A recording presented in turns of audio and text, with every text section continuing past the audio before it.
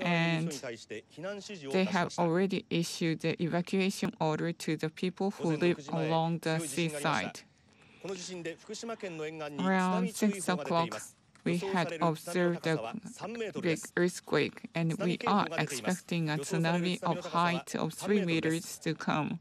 Tsunami will come, therefore, please evacuate right now. And the current situation is... Japan's meteorological agency has issued a tsunami warning for the coastal areas of Fukushima.